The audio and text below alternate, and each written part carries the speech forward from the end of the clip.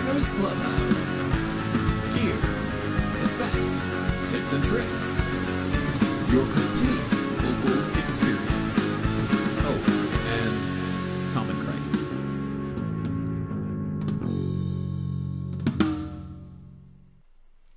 Hello, sir. Hello, Craig. How are you? Good. How are you? How was NAMM? I didn't go.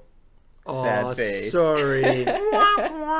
How was NAMM for you? It was very good, actually. It was Awesome. great to meet all the customers, and Yeah. everybody loves us. Got lots of selfies. Nice, nice. Yeah, the old doing this. I Yeah. think our Prime Minister's gotten in a little bit of trouble for doing too many selfies lately, but I figure, like, better accessible than not, right? So So tell them what we're going to give them today, Craig. okay, cool. So we've been sort of looking at the show and looking at what people like, and it seems like us doing songs is the most popular part of the show. So we are going to start condensing things down into us doing songs. So we're going to kind of switch back and forth. One week Tom will pick one, next week I'll pick one, and this week you are going to start.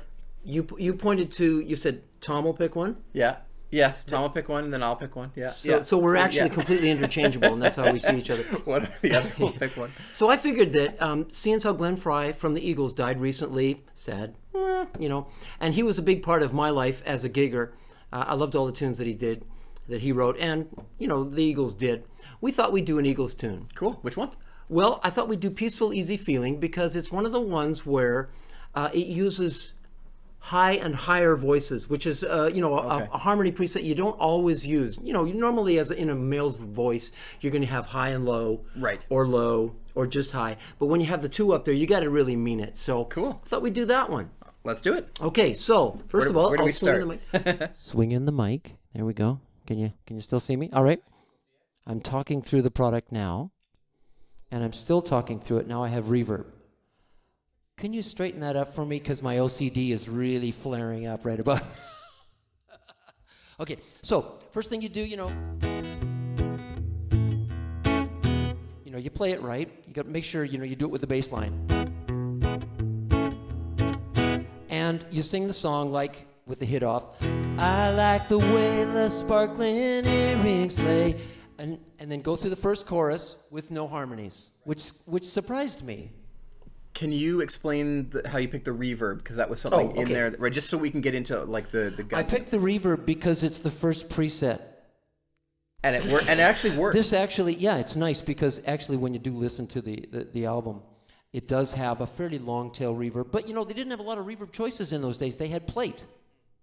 Loud plate or quiet plate or I don't know, whatever. So that's not actually a preset designed for that song. This is just the very first preset. Because what happens is, in the first line of the second verse, I have a foot switch down here. And I found out a long time ago.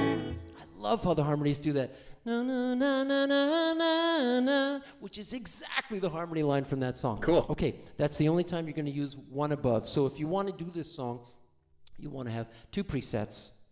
If you want to do it exactly right. When I do my solo shtick, I don't do it exactly right. In fact, I made the mistake of, I just noticed, doing the full harmonies in the chorus, the first chorus, which is a no-no, but you know, I thought the audience would like to hear it.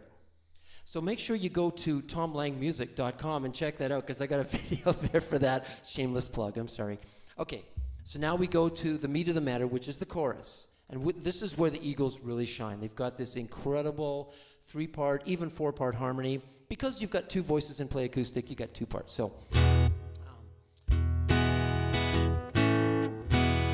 I get a peaceful, easy feeling, and I know you won't let me down.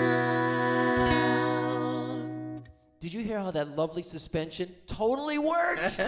Can you explain a little bit about how, did you have to manipulate the way you played the guitar to get that suspension to come out properly? Yes, that is true. Craig points out a point where, you know, when you're playing with harmonies that are reading the guitar, you can game it a little bit. So in that one, I was going down. So it's a tiny push on the chord change. Well, yeah, we're not supposed to tell them that, but yeah, if you want to play a little ahead, it's going to happen. But, you know, for your audience, they're not really aware of that kind of stuff. But anyway, there's that part of it. And I'm just using the first 2 presets. This is not a special preset that we created magically for you folks. I think this, though, it's a good explanation of presets are very compatible across a wide range of songs and music, Right. and so like don't necessarily take the preset name as sort of you know the Gospel, only one it can Yeah. be. Gospel is the word I was looking for. You know, it's like you know, we get a lot of people who are like, I hate Nickelback and I'm never using this preset, and you're like, fine, but really it's reverb and third up, and it might actually work on another song you're looking for. Right. So that's just sometimes if you Exactly. see a song and artist preset, it may very well be applicable to a tune you're working on or for original or something like And that. you could totally, you know, as a singer, you could totally live in these two presets. Yeah, absolutely. You don't really have to go much farther than that. Yeah. And that's why I put them there at the beginning, so that when people first take this thing out of the box, boom, it's like huge, fantastic sound right out of the back. So why don't you, like, I think we've covered it. You've had a little loop thing you want to do. Why don't Yeah. you just kind of like play us out, and we'll see what it sounds like, because you kind of put the package together. Right. Awesome. For my looping thing, I do the ending part where they go. Oh, yeah, I think you've got the loop in there already. Do I? I think so. Press my play, gosh, here we go. press play and see what happens. No! Ow! Ow! We were testing this, okay? So here we go. Okay. Walk, walk, walk. So at the end, they have a part where he sings a little bit of an ad lib over the ooh, ooh, ooh. So you go, Right.